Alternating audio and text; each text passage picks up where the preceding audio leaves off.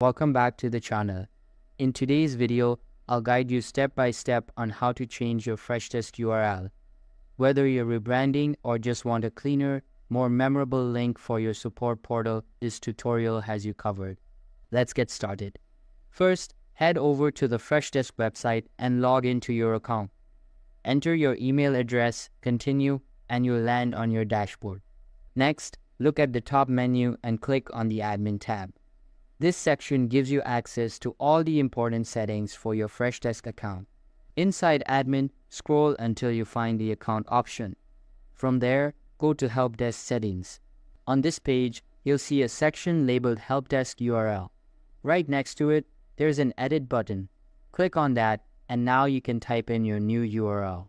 Make sure the URL reflects your brand and is easy for your customers to remember. Double-check the spelling before saving.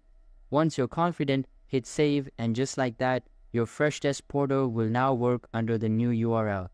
Keep in mind, it may take a short while for the update to reflect everywhere, so don't worry if you don't see it instantly.